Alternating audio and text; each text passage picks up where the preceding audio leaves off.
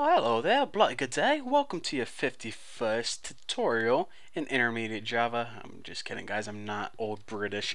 And in this tutorial, what we're going to be doing is we're going to be connecting to the server and pretty much doing that connection start running script. So connect to server, that's what comment will do.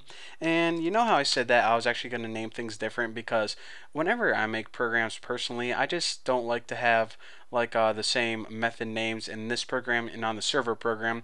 But since it will probably be a little bit easier to understand, what I did is I'm just going to name everything the same. So I changed the send data to send message, because that's what I named it on the server side. So to connect to the server, what we need to do is we need to code that public start running method. So public void start running, start running.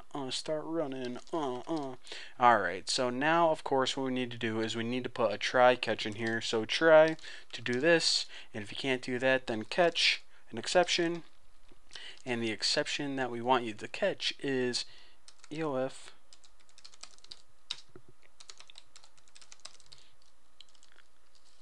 Okay, there we go. So whenever you catch that, they just show that.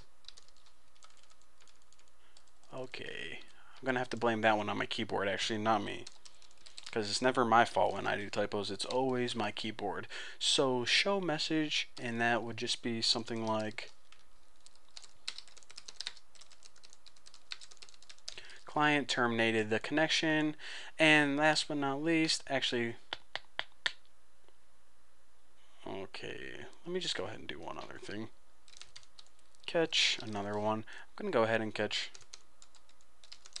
IO exception.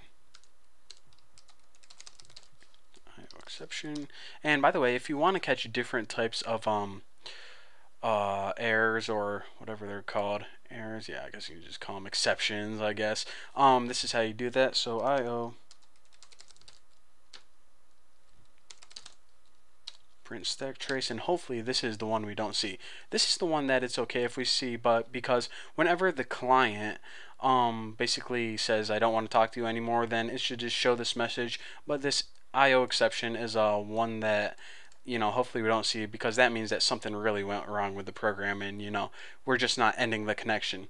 So if we see this, then we'll just go ahead and print stack trace. Now finally, once you're done doing all of that, then what you need to do is close all the crap down and close crap. Remember, that method was responsible for doing all the housekeeping stuff, like closing the streams in the socket, so on and so forth.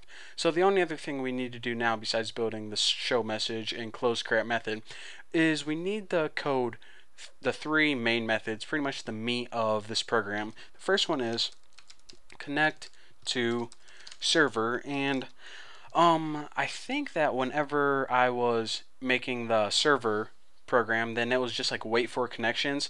But since we don't want to wait for any connection, the client is responsible for connecting to the server, not vice versa. So this one's going to be connect to server, and it's going to connect to one specific server. And of course, that's why we needed the IP address, so we know which server that we want to connect to. And after this, once you're connected, then just go ahead and set up streams, and while chatting. There we go. So make sure I put connect to server, set up streams, and while chatting with a semicolon. Can't forget that.